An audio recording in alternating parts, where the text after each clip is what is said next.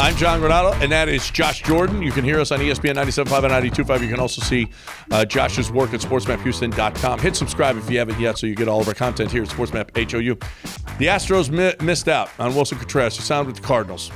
Do you think the Houston's current situation makes the Astros a less desirable landing spot for a catcher, knowing that Martin Maldonado, seeing what happened with Vasquez last year, that he couldn't even get on the field and how much better a hitter he was, that it is going to be tough to sign any kind of a free agent catcher here?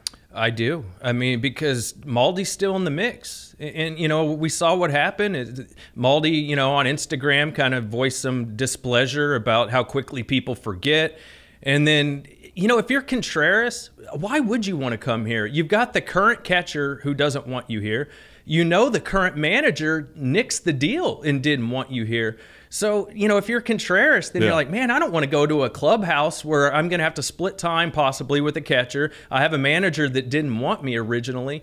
And, you know, they talked about, oh, maybe we can play him in left field. Maybe we can play him at DH. Maybe he doesn't want to do that stuff. Maybe he just wants to catch. So, yeah, I think the current situation led to all that. Well, it was kind of funny that Maldi got into his feelings on this deal. You know, people, how soon they forget, and I don't forget. I mean, I think he was talking to the Astros organization, I'm pretty sure, or maybe the fan base, I don't know, that everybody that wanted Wilson Contreras. But if Yuli is not in his feelings and they signed Jose Abreu, just talking to Wilson Contreras got Maldi Machete all in his feelings? I mean, hey, dude, you hit $170 last year. Okay, so slow down on your feelings because the Astros need to upgrade.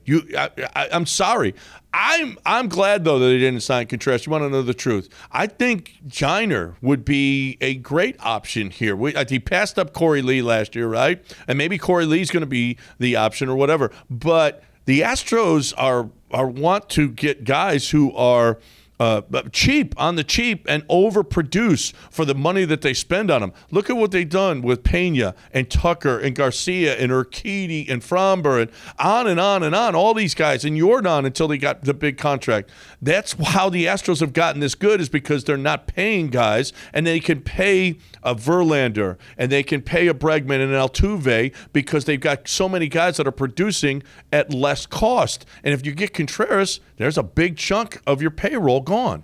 There is, but it also tells me what they think of their catcher depth. You know, like they knew what they had in Pena, at least to some extent, that he could at least take over, you know, on defense for Carlos Correa. And then they let Verlander walk. I think they have a hope that maybe Hunter Brown can be a piece that replaces Verlander. So it makes me wonder that they said their top target in free agency was Contreras, and they didn't get him. So it makes me wonder what they think of their catcher depth, that they don't see those guys that can step in like Jeremy Pena did, and hopefully Hunter Brown can. But I wonder why. Yeah, I mean, Jeremy Pena hadn't done anything at the major league level, and they were like, he's the guy. Well, you know what? We can get rid of Carlos. I mean, Giner has proven that he can hit at the minor league level. I don't know why you would think he can't. We'll give him a shot. Yeah. I mean, well, he didn't come up and hit 400 right away, I guess. Maybe that's why. But you didn't give him any opportunity. Nobody gets an opportunity as long as – I wish someone loved me as much as Dusty loves Maldonado. I just wish that would happen in my life, because I don't care who you are. You ain't catching on this team if your name's not Machete. Now, if they don't bolster the catcher position, they don't bolster center field, if they don't do anything else, you a little disappointed in this offseason? I'm disappointed if it's because incompetence in some way in the front office that cost him these moves. You know, like, I don't think it was smart of Dusty to come out and kind of verify that report that he didn't want Contreras at the trade deadline. I would have kind of no-commented that. I wouldn't want that in negotiations with Contreras, knowing that from my mouth, we didn't want you here. You know, if they don't sign somebody, I want it to be because Crane's being smart. And this was kind of always the plan. Like, when I saw that press conference with Abreu, in the back of my mind, I was like, this might be it, because they already had Montero at that point. I'd rather it be a dog and pony show then it's incompetence, and they really wanted Contreras, and they failed to get it done. I don't know if it's incompetence. This guy's signed with other teams. I mean, there's a lot of money being thrown around out there. And I don't know that it would be incompetence if they don't sign Nimmo, if they don't sign Conforto, if they don't sign Benintendi. I don't know that it's that as much as we don't feel like we're going to spend that much money on those guys. And I'm fine with that, too. Listen, this team is better already with Abreu on it, right? Verlander's gone, but we think that they're able to overcome that. Certainly, Verlander is it's going to nobody's going to compare to what Verlander did last year for this team. But you're still okay there. I'm okay if they brought back Yuli, if they brought back Brantley at a lower cost, if they did a 1-year deal.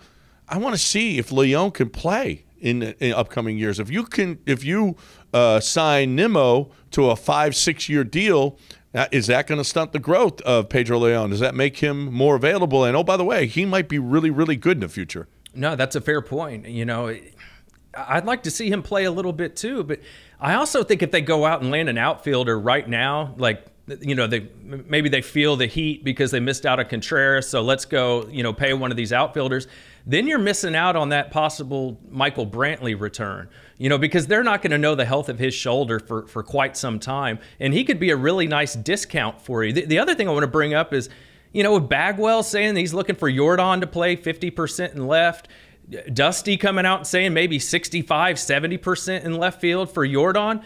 What's the point of signing a left fielder if he's only going to play 30% of the time? I know you still have a DH to account for, but I think there could be a really good value with bringing Brantley back. But it's funny, you bring up Yuli about, you know, how great he was in the postseason. We talked about those juice baseballs in the postseason. I hope it wasn't that. Yeah, well, no, I think Brantley would be a great DH. He played 35% out there. He's got the shoulder issue. He's older. He's slowing down a little bit. He is a good glove. I don't want him diving for balls with that shoulder. I think that would be the move. Now, I mean, most DHs are going to bat high in the order. I don't think Brantley bats before 7 or 8 in this order. I really don't, and I'm fine with that. If you got Michael Brantley in the 7 hole, you're a pretty darn good baseball team. You are. What do you think he's going to cost, though, John? We saw Ledmus Diaz, a utility type guy, get $14.5 million for 2 years.